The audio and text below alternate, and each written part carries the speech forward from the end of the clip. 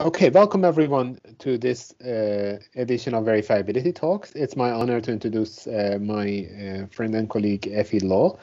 She is a professor of human-computer interaction. She has a background in psychology and has been doing human-computer interaction for a very long time. She has been doing lots of interesting topics about chatbots, about remote education, and in particular, this topic has become very, very prominent in the COVID time and the effectiveness of remote education.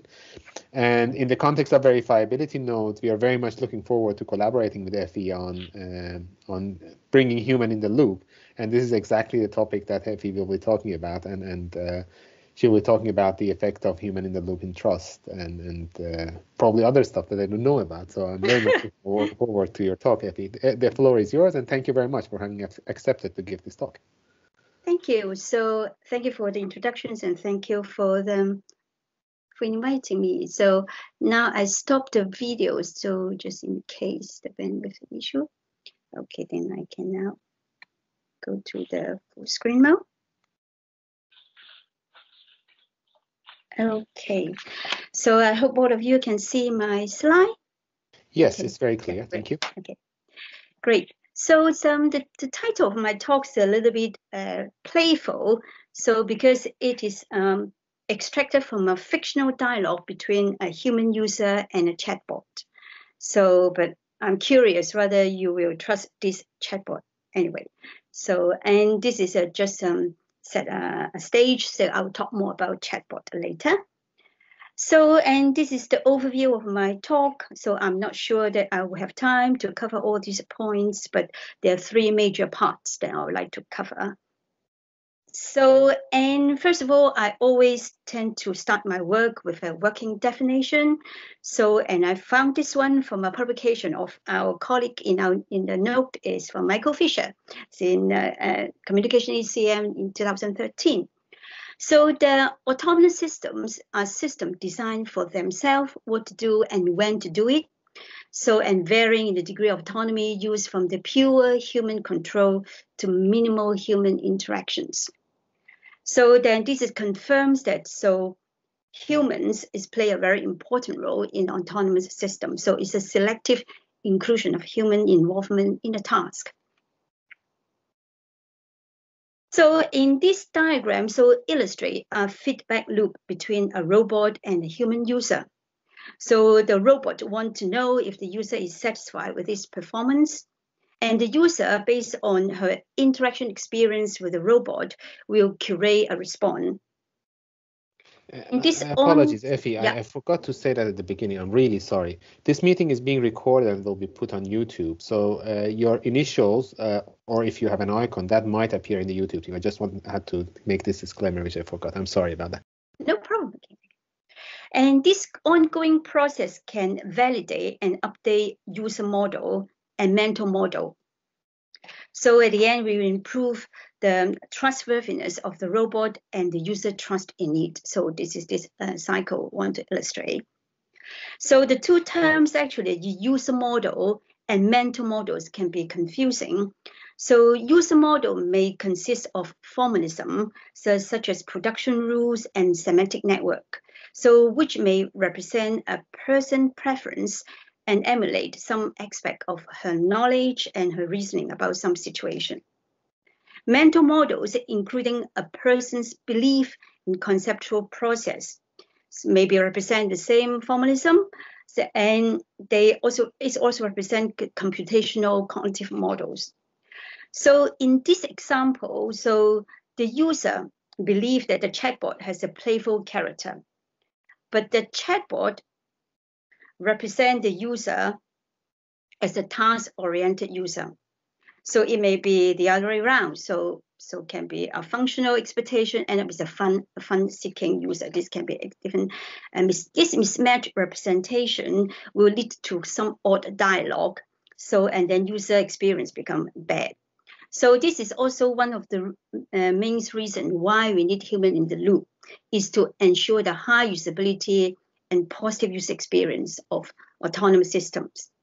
So other reasons including handle complex tasks in unstructured and uncertain environment, and also maximize accuracy of the task, and also elicit some value-added content and features, and also have to meet some regulations, safety, legal, and financials. But at the end of the day, what we want to is to enhancing the trustworthiness, adding the T to the AS. Yes. So, and human interact actually with the autonomous systems on a daily basis, and also it's important to understand the mechanism of these interactions and to design the algorithms for the control sharing between humans and the system. So human role can be participatory. So when interacting with the autonomous systems, for example, so in a synchronous mode, like collaborative assembly, the social robots. It can also be participatory, but asynchronous, like in machine learning, doing the data annotation. Or human play a supervisory role in the real-time interaction with autonomous systems, like in autonomous driving or autonomous car. So I will talk each of them example for each case. So first look at these participatory and synchronous interactions. So this is the work by the researcher in UC Berkeley. So you can see here the human movement are modeled by sensor-based tracking data. So, but there are many variables, many degree of freedom and individual difference. So the challenge is really to select the right set for a particular scenario. So, and this is the human-robot collaborative manipulations. So this illustrates, so a robot and a human, they try together to lift and move an object together. So the challenge really have to unify the formal language. So, and as I mentioned about the user model and the mental model. So, and to predict the intent. So what the human operator really want to do. So, and actually in daily life, human and human interaction is already quite difficult. We always have the wrong prediction or about the intent of the collaborator. So, but human machine may make it even more challenging. So, and look at the case about participatory and asynchronous interactions. So, and this is when the AI classifier is confident about certain prediction, they will send to the output. So if the prediction are uncertain, it will send back to the human annotators to correct or update annotations. So this is result in kind of active learning. So maybe I simplify the process, but you can see that the human also play a very important role in this case. So initially, they annotate a set of subset, and through this process, have to improve and make the classifier work better. So the annotation challenge actually is very particular salient in the automatic emotion recognitions. So the image in the middle actually is a prototype. So when the user speak to the phone, so the red dot will move around. So to show one of the 4 smileys. So where you're close to, are you happy or are you sad or you're angry? So later, this company is Audiron. So they produce apps. So the mobile apps, when you talk to the app, they can show you your emotional state. Actually, this annotation challenge about the emotion state is it publishes one of our paper last year. So then I now talk about a case about autonomous driving. So it's the supervisory role in the synchronous real-time mode. So okay. So in the human in the loop, the cyber physical systems, so it involves interaction design and control sharing strategies. So for the interaction design, we talk about usability, UX, user experience, and user-centered design, UCD.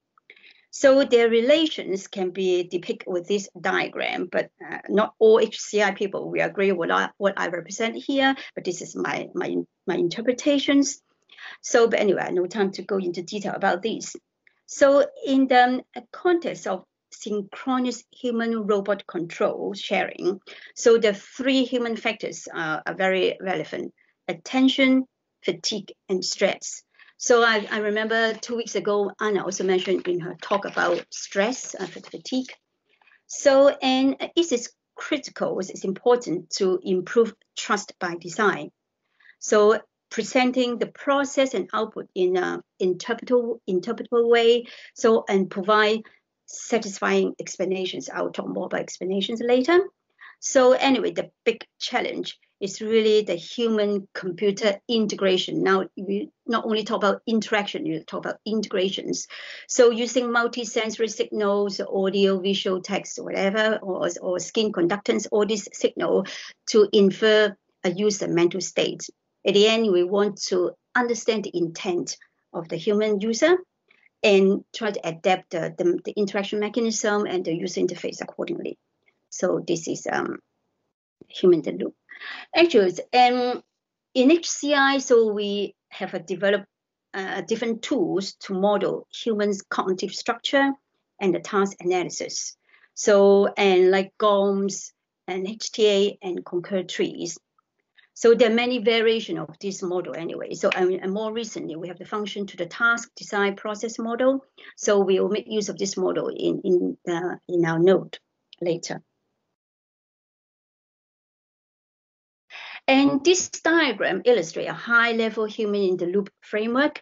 So first, a domain expert and interaction designer. So together, they define the human-in-the-loop requirement, task, and action. So then the interaction designer will map this action into interaction mechanism. So, and then the input will all this input will be fed to the developer. So then he will or they will implement the prototypes. So, and this will be tested with user. So with the validation user-based test. So the output, all this result will then loop back to the to redefine the task and action, and also redefine the interaction mechanism. So this ongoing process will happen throughout the development life cycle.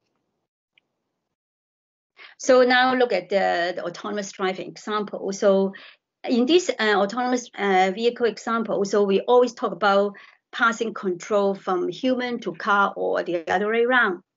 And there are also different types of takeover and handover. So like, of course, the emergency cases are more difficult challenge to deal with. And this is a kind of a plan or model to illustrate so how human-in-the-loop task can be realized.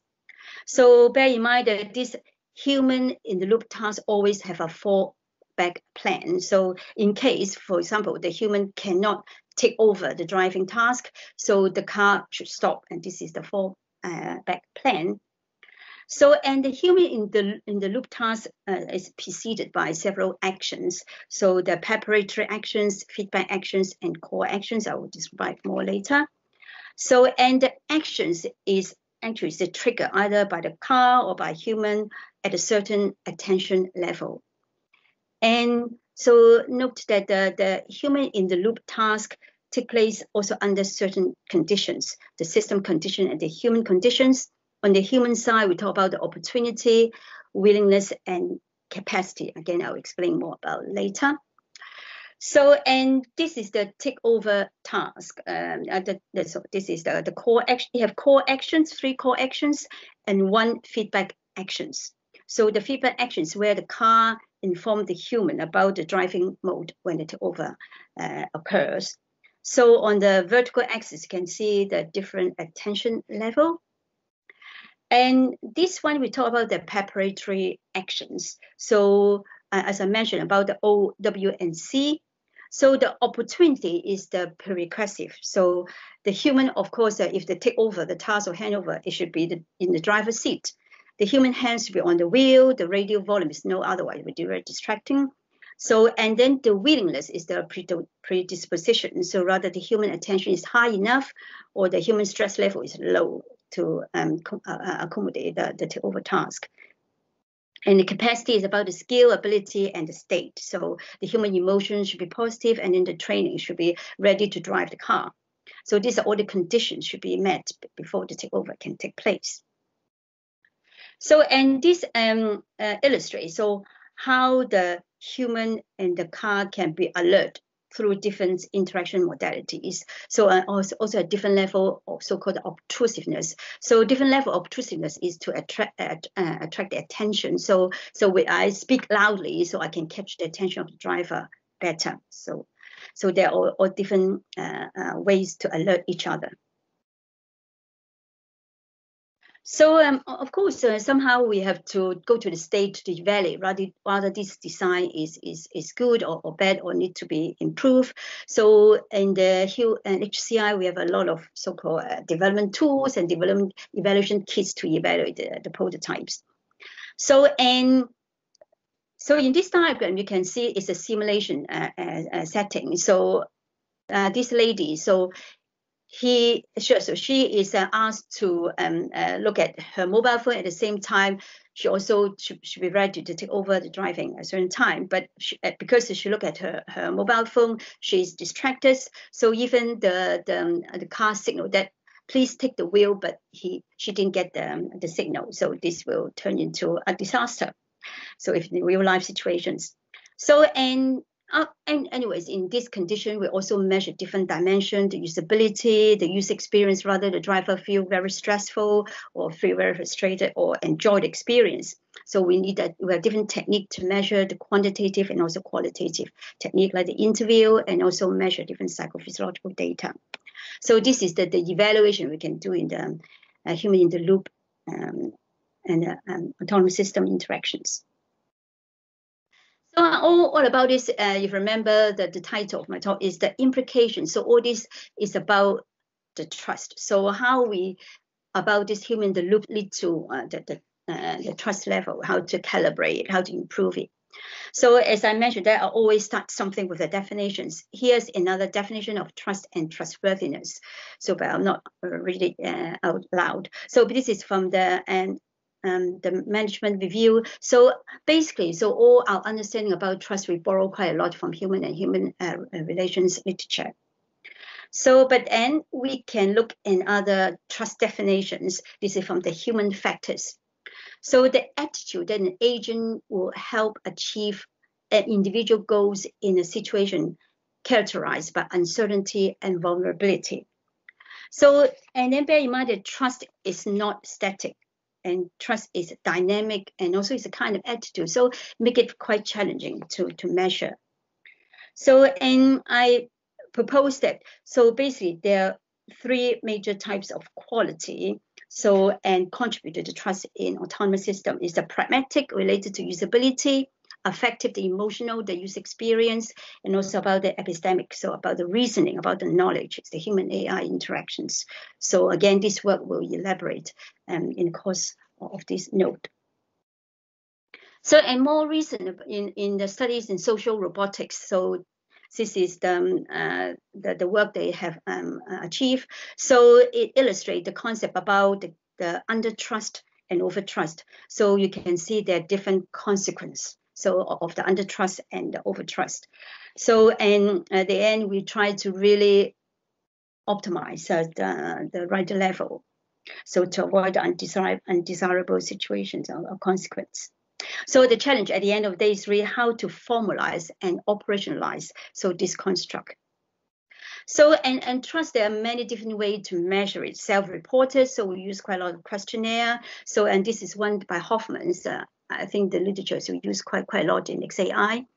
And also the sensor-based, so psychophysiological data, we can measure the skin conductance and the EEGs. So, but of course, this is very challenging to calibrate what the EEG, so how the pattern map to the high level or low level trust. And also when to measure trust, is it during the process or at the end of interacting with a system? So actually, this is the same argument we have work on in the user experience. Also, when is the right moment to measure user experience? So now come to this measuring trust, we have the same challenge. So so look at this overall, the challenge and the task for human trust in autonomous system. So it's building the vocabulary and the semantics for the multi-modals, so the human-robot communications. So I believe this is the work that Anna and her teams are working on to build the common vocabulary to work together with the human and robot.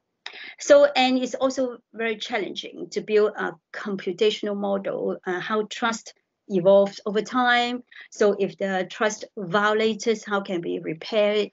So this is all this we have to formalize it and to validate it. So, and also the sensor fusion. So as I mentioned in the previous slide, there's so many different sources of data. Will these all data converge to say the same thing, or they really diverge, they infer different results? This is also the challenging, it's a very challenging task to face in the future. So, and also have to design the empirical study to enable us to draw valid conclusions. So talking about trust and say transparency is really go hand in hand. So again, I really like to show definitions to build the ground of the work. So here is the definition of a transparency. So I want to highlight is the notion of intent. So we always talk about intent, the agent intent, how can you derive it? So this is really a key challenge to deal with. So, and there's also a list of heuristics, so to say, to enhance transparency. I will not go through in detail, but one I want to point out is about uncertainty. The convey uncertainty directly, will it really increase trust or really eventually decrease trust? So actually, there are really contradicting results out there. So one study say that if you convey uncertainty, so let the robot tell the human user, so they don't know about certain thing, it may increase trust, but the other studies show that it will decrease trust. So obviously, we need more research in this topic, in this area. So basically, so we can see that there are we can derive some basic principle for human in the loop design. So, but one may be so there, but these are very pretty high level. You can see that. So the first principle, for example, value human values. So, but then this can be controversial because not all human values are good, but then who can judge them? So this is quite controversial issues. So, and the second bullet point is related to the task analysis. So already mentioned that we will use some task modeling to simulate the work and also the cognitive processing. And also the third bullet point is to mention about enabling human to understand what is going on, can help them not to over rely on the system. So they understand what's going on, they can interfere or jump in when necessary. So, and at the end is how the system make it interpretable, so then the human can understand what's going on. So, and then the interaction will be better. So talk about the but interpretability is related to the explainability, is what I'll turn to next.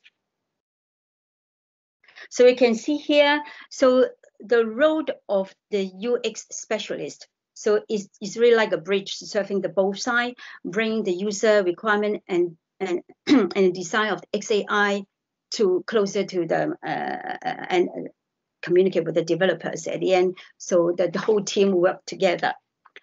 So, and the type of the explanation method depend really on the algorithmic models. So how complex the model is. So this addresses specific applications, or this is and which stage of development. So this is related to the how to decide the explanations methods. And also about the content of the explanation. So user-centered XAIs, you have to present something that's understandable to the user. So then the content will describe about, for example, the relatively weight of different features and which part of the decision tree and which rules are used to come up to a decision, to a recommendation or to come up to a certain actions. So, but then it depends whether we explain the whole model and or we explain only particular predictions. So, or we give some so-called counterfactuals, what if? So, or give some example to make the user, enable the user to understand the actions and the decision better. So, actually, it's an IBM AI research group. So they come up to this so-called XAI question bank. So basically, they interviewed 20 UX and the interaction designer very intensively. So and then come up to this. And this UX designer, they work on the different AI products. So and then they come up to this so-called the question bank.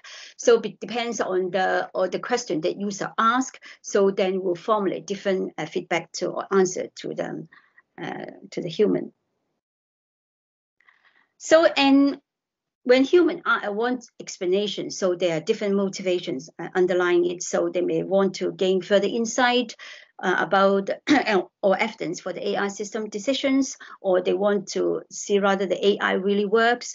So and also try to adapt the interactions and maybe also reflect on the ethical responsibility. There are many different motivation underlying explanations. So and then the implication of the XAI design is explanation need to be selective. You don't want to overwhelm the user with too much information, so or too details. So at the same time, you want to engage the users with social in nature. So at the end, the explanation delivery should be interactive and also maybe conversational. So as I say, the engagement. So, but then, of course, the trade-off between the XAI and the UX, if you if you give too much information, somehow you also disrupt the workflow or disrupt the experience. So this is really have to strike the right balance. And talking about the conversational, so this is I shift to my third topic is about the chatbot. So I really like this quote, conversation is the interface. So as technology gets smarter and more anticipatory of our wants and intent, again, the intent is here, the interface gets smaller and smaller until it disappears. So now I'll give you a very, very brief history of the chatbot. So it started in 1966 with ELIZA. So at that time, it's very primitive, just keyword matching and the minimal context identification. So somehow the response does not make sense. So, and then moves fast forward to late 1990s and early 2000. So Alice was born. So it demonstrates some conversational capability and also lead to the development of the AI markup language for developing chatbot. So more recently, we have the machine learning powers, IBM Watson or Google Mina. So this is based on the deep neural network. So this is the more recent development of chatbots. So, and also chatbot is getting more and more integrated or embedded in the IoT environment. So this is more recent development. Many of you are already familiar with Google Home, with Alexa, so and so. And this is the Forrester research. So now we are in the 2018, 2021 in the middle column. So rather you agree that we are already in this stage or we're still waiting to reach to this stage. But in 2 years' time or 1 year times, we may be able to create content together with our chatbots, but rather it can be realized. We can wait and see. So, and the chatbot and conversational agent somehow can be, it seems quite a confusion out there about the terminology. So, but I try to group it this way. So, but maybe there are different ways to group or classify them. So, but one of them is the IVR, the interactive voice response. So probably all of you have experienced to dial up a service and press a key number and wait ages for ages until a human talk to you. So not all of you have a very good user experience with this kind of IVR. So, but anyways, for the conversational agents, we have 2 major types, the embodied and non-embodied. So, and then under each type, you can have a task-oriented or non-task-oriented type. So, but for the chatbots, I will put it under the non-embodied one. But again, so other researchers may not agree on that classifications. So, but somehow we use it quite interchangeably. So there are also different types or different chatbot. So conversation agents depends on their characteristic. So text and voice already 2 big major types. So open domain or closed domain. So like open domain is Google Mina. So closed domain, you can only talk to the talk to the chatbot on a specific topic. So task-oriented, non-task already mentioned. So also the dialogue management approach, you have from rule-based, retrieval, and the generative base. So this is a way to classify the chatbot and conversational agent. Of course, talking about chatbot, so we have to mention about the NLP is really the foundations. So the NLP is really, I think many of you already know, so it's turning the unstructured data into a structured data format for understanding and to formulate response. But NLU is more recent, because it's driven by machine learning. So it's to enable to understand kind of unexpected or non-syntactical utterance. So like you make errors, or you have accent, or you have a sentiment. So the NLU can comprehend or make sense of what the user want to say. Again, the intent. So and then NLG is the production or construction of the response. So and now talk about the embodied chatbot. So I give an example here. So and this is how to evaluate a user engagement or disengagement with an embodied conversational agent. So this is work in Kai 2019. So the researchers, so they built 4 different versions of a chatbot. So one is voice only, so called Ada. I don't show it here. So another one is called Z. So it's really like Alexa, but it create a holographic image. You have to wear the HoloLens to see that image, and you can talk to this Z. So another version is to create really a human size avatar sitting opposite to you and chat with you. So it's quite creepy. And then the 4th option is like a mini human. It's called Mickey. So it's standing on the table and talk to you as an augmented reality trick. So and they do evaluations to see how users engage with the 4 options of the chatbot. So and they measure so the verbals response, also the gaze, the gesture, and also the self-report measure. So these are 4 dimensional they measures, also including trust, and then also some implicit feedback. So how long they gaze at the object, at the avatar, and how long the utterance and the number of utterance. So you can guess which of the 4 was the most engaging and most preferable. Actually, it's the Mickey, so the small mini AR. So the participant found this is most likable and most trustworthy. So it's interesting finding. So and of course, all this kind of real life algorithmic adaptation is we want to understand so the user needs, and also if we understand the user preference, we can adapt the conversation, also adapt the presentations. So in a different way. At the end, we want the user to have a good user experience. We'll talk about this embodied chatbot. So we can now come to the non-embodied one. So this is a Q&A chatbot. So it is called Chip. It was used in IBM as an internal agent. So for the new employee, when they want to know some information about the company, they use this. So and then the IBM researcher, they try to evaluate so how bad or good is the design of this chatbot.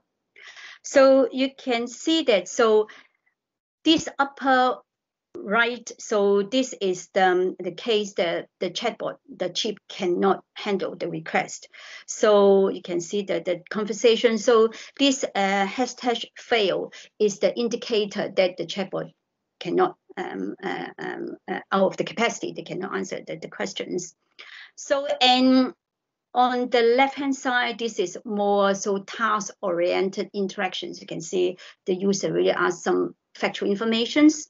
And then for the lower, as the lower right here is a more fun-seeking, so interaction. So and then they analyze all these utterance and dialogue. So they try to understand. So actually, so how good or bad this chatbot was perceived by them participant. So and they based on the so-called conversational act. than the lexical feature. So the conversational act is a type of the conversation they use. So that when they talk to the chatbot. So, and the back of words is the machine learning thing. They try to also understand about the type of the language they use. So, and then you can see whether they satisfy with the functionality or they satisfy also with the playfulness of the chatbot. So you can see if they ask formal questions or if they make a sarcastic remark, it means they very negative perception of the chatbot. So, and also the so-called agent ability check, what can you do? So can you do X, Y, Z? So this is also a kind of indication that the user is not happy at all with the chatbot, and also say bye, that means they don't want to talk to the chatbot anymore. So there's also very different interesting. So the feedback they got from the user. But interestingly, you can see that, so they collect the emoticon, but they didn't analyze it. So for me, it's a very a surprise, because voice is a very strong carrier of emotion. So this is also the work I've been engaged about, the speech emotion recognition. So we all know that voice can carry, when I shout, when I lower my volume, I can indicate my emotions. So, and but the IBM group not yet work on the emotion, but they are working on it now. So, but the speech emotion recognition have been quite a long, actually about 20 something years history now. So, but more recently, because of a stronger, a better algorithm, they can now predict emotions better. So the speech is talk about the linguistic, also about the acoustic. So linguistic related to content, and the acoustic related to sounds. So we can use the AI technique, machine learning technique, to derive the emotion. But bear in mind that so the accuracy is still quite low for the emotions. Yeah. So, and of course, it's also very important about the emotion representation, the modeling, and also, as I mentioned before, the annotation. So this is where the humans really quite play a very important role to annotate the emotions. At the end, the machines learn from the annotations and build the prediction classifier. So this is very complicated. There's a different component involved. So, and also my announcement. So we will organize a Dutch tour seminar in September. So then we'll bring in all the active researchers together to discuss about the trustworthy conversational agents. So yeah, it'll be very exciting. So hope that it will really take place. So face to face, I mean. And also with another activities, Conversation 2021. So it's a continuation of our workshops. It's a chatbot research and design. So at the end, so I think the final thought is that the core nature of human actually do not change. Technology to change very rapidly. So human and technology is really now become symbiotic. So, and the human computer is the integrations more than interactions I mentioned. At the end of the day, we absolutely need the foundation of computer science and mathematics for us to do the human autonomous system design research. Thank you. Okay, thank you very much, Effie. Very interesting talk. Lots of things to discuss. Let me see if there are any questions already. So we have an applause by one of the participants. Matthias? Hi, yes, please go ahead. Can I just ask a question without writing? Sorry. No, sure, please go ahead, Lorenzo. Yes, thank you. So how did you go about verifying the data sets that you would use to train the AI for chatbots?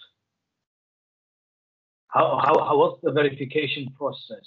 That did you or have you tried and implemented in terms of verifying the data sets, that this data set is enough to make a trustworthy chat box? What's the methodology for that, if there is any, or is it part of it or not? Thank you very much. So, okay, maybe. If I understand your question correctly, so you ask how we validate the data set. How you verify the data set, that the data set is enough to call a particular machine learning is a trustworthy machine learning. You know what I mean? So I think, of course, as if let's put example about the human emotion recognition. So if we somehow the data set and we annotate the data set, so and we say that somehow, let's say it's the visual or the sound, or then later facial emotions, because it's a negative or a sad, but end up that. So when we predict in the future unseen data, so we see that actually there's a mismatch, so we annotate as a sad, end up there's actually is angry or something else. So this kind of mismatch of we annotate and end up the predictions is wrong. So it's a kind the wrong prediction already quite a clear indication about is this not that reach the level of trustworthiness. We of course, and I show the diagram, we have to really update the model to make it classify in a better way. So I don't know whether I'm answering your questions. Is it? I'm more into the verification process that went into the verifying a data set is enough. Let's say I chose 10,000 data points, and I say 10,000 data points is enough to make this chat box trustworthy, or maybe 15,000 data points, or who make it even the quality of it. How do we verify that data set? Yeah, I understand this point now. So about the number of data set is really, I think I cannot pin down a number. So as usual, the principle is as many data points as possible to really enrich them or improve them, the classifier. So, but I think at the end, we, as I say, the human in the loops, we really have to go back to the humans. So to see rather the predictions really corresponding to the real perception or the real feeling. So, but then how large the data set should be or could be or must be, I really cannot print down the number. So, yeah. So if I may, I have a follow-up question, which may relate to Lorenzo's question. So how are these models typically constructed? So the models you showed about those task models looked very much like state machines of some sort, right? I mean, that was my very naive interpretation of how they looked like. Is that right, or? So it's not really the state machine. So of course, we also based on if we observe that let's say a human, how they carry a certain task. So, and then we break it down into a step by step. So, and then we try to also together with the human, we co-create a kind of a structure, the workflow, and then formalize it in the, like the goal models, the goal, so the operations, the method. So we really have to break down the human behaviors into small steps. So, and then fit into this model. So like the hierarchical tree also, we do it this way. So we do the observation and then break it down and try to formalize it. But the observations are made informally, and then there's a human being that turns those observations into a model. Yeah. Okay. And there are no attempts to automate that process of say learning or constructing a model from observations automatically. So I think that there should be something out there, but at the end of the day, we still, again, the human in the loop, we have to check rather this is really the actual representation, the accurate representation of the human behavior. Yeah. Because on our side of the world, it's quite common to have an engine, an automatic engine, that interacts with some sort of teacher that could correct the observation generated by that. So you first build an abstraction automatically, and then ask questions: is this behavior included in what you could accept as in reality? And then the teacher will tell you, no, this is not good. So this type of interactive learning, active learning, is not tried in your domain. So I think of course, I think this is quite a similarity here. So we derive from the observations into some kind of high-level description, and then maybe also break it down into a formal language. So then we need humans to really cross-check. So this kind of representation. But the automatic engine could ask the human whether this, for example, about corner cases, whether this is a corner case that you would accept, or this is not something that you would accept as a behavior. Yeah, I think I can imagine that it could be automated this way. So, but I should say that I'm not absolutely sure that it can work perfectly, or can be automated perfectly. Yeah. Are there other questions? Yeah, actually, I have a few questions, but I don't want to. I need to give other people a chance to ask questions, so I'm gonna be quiet for a bit. We still have time, so hopefully we'll get back to you, Lorenzo. Don't worry. Matthias has a question. Matthias, please go ahead. Yeah, hi, Effie. Thank you very much for the very interesting talk. I was wondering, do you have an idea, or is there any research on the relation between content and behavior of the chatbot? Like, how much is it the knowledge or the content responses that make me trust into the chatbot, and how much is it their behavior, like how they respond to my answers if they reveal uncertainty? So is there a ratio between those two things? So I think it's very context dependent. So anyway, thank you for the question. So I think that rather a long answer or short answer can satisfy a user need. So it really much depends on the question. So maybe some yes or no maybe is something is enough. So I think I am not aware there's such so correlation study, so about the length of the utterance or the length of the response to the user satisfaction about the response. So, but I would say it's really context dependent. Yeah. Okay, thank you very much. Thank you. Any further questions? If there are no questions, Lorenzo, please feel welcome to ask your question. Yeah, thank you very much. Going back to the data sets that's created, how did you, what's the process that you put in place in order to derive the requirements to synthesize the data sets for the chatbots in the context of a human-in-the-loop design approach? So I'm more into the understanding what's the process. Is there any particular process that you take in, like a system engineering process I'm referring here, or call it a holistic engineering process? Is there any particular process for deriving requirement for training sets itself? Thank you very much. Okay, thank you. Thank you for the question. So I think basic technique we always use is to always go back to the user. So through very extensive interview, so like the example I show you about the IBM researchers, so they really do very a long interview with individual participants to extract, so what are the experience, what are the expectations. So this we can through this interview we then systematically coding and analyze the data to extract the requirements. Maybe all of them expect that, so the response from the chatbot should be short and sweet, so or should be also fun and engaging. So this is the basic principle is really go back to the user. So we can also combine the observation with interview.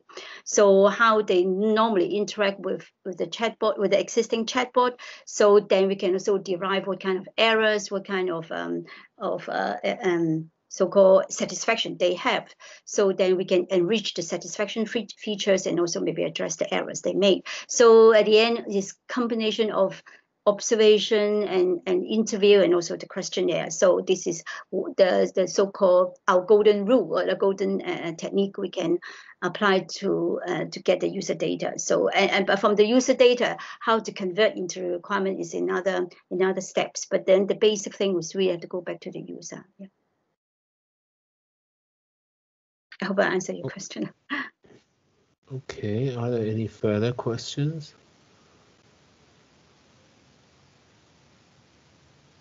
So, Effie, in general, what I sense is that there is maybe a lack, or maybe there is some opportunity for further interaction. For example, when Lorenzo was asking about process, so there is a big community in software engineering which talks about process. I'm not an expert there, but both systems and software engineering people have looked into that.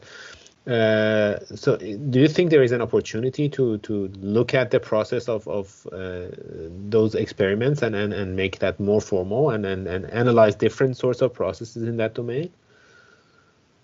So what exactly? So, for example, when we are doing development of any type of system, the way you go about different steps of the development, you do requirement elicitation, you do design, you do development. So there are all sorts of processes that are designed for various types of needs and organizations.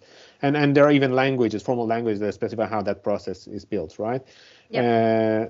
So from your answer, I gather there might be a room there in your field to specify the process of human-in-the-loop design that could benefit from those studies. I don't know. I have no idea whether this has already been done or not. I'm just trying to understand. Yeah, I think, of course, there are some other more so-called formalized work out there is really so-called represent the human in the loop in a more formalized way. So, and maybe what I present is just a more high level. So there may be already some work out there. So I believe that they already have this kind of process going on. So yeah. Yeah, so for example, in your key venues like CHI, there are typically those type of contributions where people look at, for example, workflow models and things like that. For sure, yes, okay. Yeah. Okay, very good, thank you. Any further questions? Okay, if there are no further questions, thank you very much for having attended. So because Effie did not, at the last part, in the question part, did not share her slides, some names will appear on the YouTube channel. I think it would be a pity if I don't post the question and answer part. So if anyone has an objection with his name or her name appearing on the YouTube posting, please let me know. The second point, very important point, is that in 2 weeks we will host Kerstin Eder. I think she's already here in the chat, in the meeting. Thanks for having joined. She will be talking about intelligent testing, and the announcement for that talk will go out tomorrow morning with the link to join. So please do not miss that opportunity to listen to this forthcoming very exciting talk. If there are no further questions, yes, of course. If there are no further questions, thank you very much, and see you in 2 weeks' time. Thank you.